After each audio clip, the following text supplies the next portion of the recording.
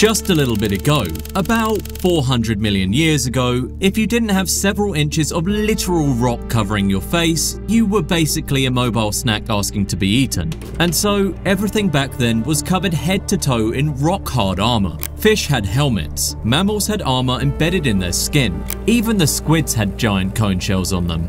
But if you look at the ocean today, the heavily armored look is almost entirely extinct. Aside from a few stubborn holdouts like turtles or the occasional crab, most of the winners of evolution have decided that being soft and squishy is actually the superior way to live. It seems completely backwards. Why would nature spend millions of years perfecting the ultimate shield, only to eventually look at it and decide to just delete it all? The most successful predators on the planet today, like great whites and orcas, are essentially walking, or swimming, around completely naked. So why did all animals decide to become so vulnerable? Well, to understand why nature got rid of armor, let's look at the creatures who made the most armored era in the history of our planet, the placoderms. These were the plate-skinned fish, which essentially means these were fish with armor, giant plated armor. And for about 50 million years, they were the apex predators in the ocean. Their armor wasn't just shells or scales, it was thick, interlocking bone plating on the head and torso. Let's take a look at Dunkleosteus. It didn't actually have teeth. Instead, it had massive, razor-sharp, bony plates that acted like self-sharpening scissors. It had a bite force nearly as strong as a T-Rex, and its only purpose was to punch through the armor of other armored fish. It was an arms race where the only solution to someone having a shield was to grow a bigger hammer. And back then, having a bigger hammer was actually pretty rare. Most early predators were, to put it lightly, not very good at their jobs. They were slow, they were clumsy, and their jaws were, well, pathetic.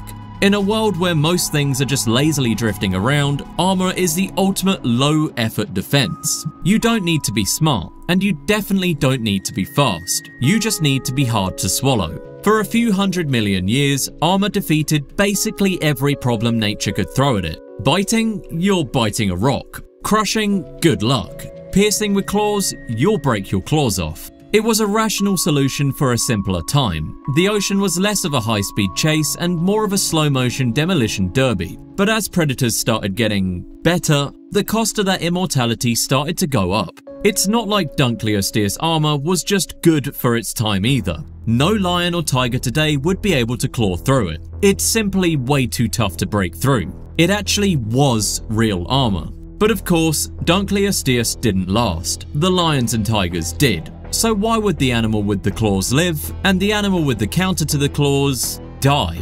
Well, armor isn't free. It comes with a massive biological fee. And for these armored fish, the tax they were paying was their own ability to move. If you're wearing inches of solid bone on your face, you aren't exactly doing gymnastics. You're heavy, you're stiff, and you move about as fast as an underwater brick. You are essentially a bank vault with a tail. It's great for keeping the inside safe, but it's terrible for literally everything else. As well, armor creates a massive energy problem. It's not like armor that knights wore where they just slapped on some chainmail and a helmet and it was kinda heavy. They had to create that armor out of something, literally their own body. And as you might imagine, growing real functional bone armor is expensive. To build those plates, these fish had to divert a massive amount of minerals and calories away from their muscles and organs just to maintain their shield. But even so, creating the wall was worth it.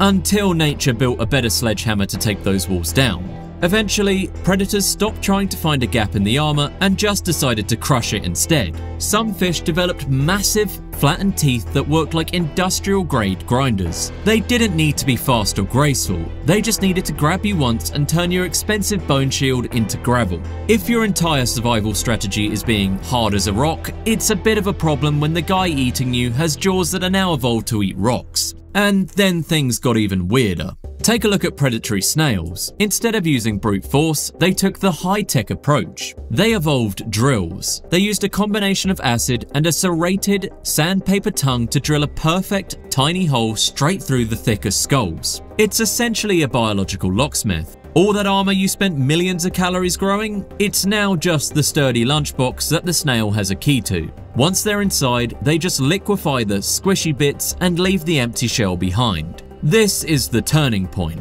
When your defense doesn't actually defend you anymore, it's not a shield, it's just a burden. Of course, keep in mind though that these snails weren't actually going after the giant armored fish or anything that was actively fighting back, more like simple clam-like animals of the time. But they were the first things in nature that were hunting by just drilling through the shelves. Evolution realized that armor was a losing investment. The more you put into it, the more specialized the predators became at breaking it. It's an arms race where the cost of the shield eventually outweighed the protection it provided. And then animals developed the most overpowered strategy of all: turning.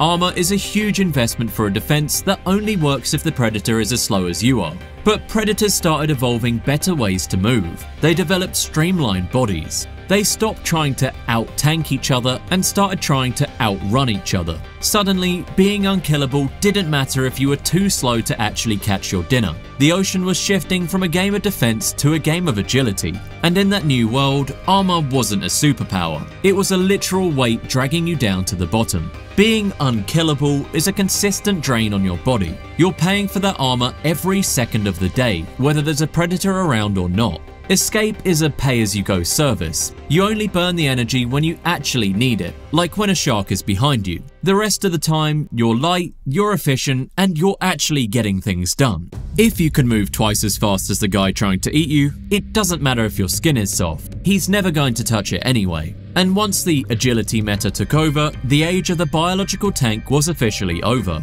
So where did all that energy go? Well, once you cancel the biological subscription to your armor, you suddenly find yourself with a massive budget surplus. So animals put that energy into things like better senses to spot danger from a mile away, or bigger brains to outsmart the guy with the big teeth, or, most importantly, faster reproduction.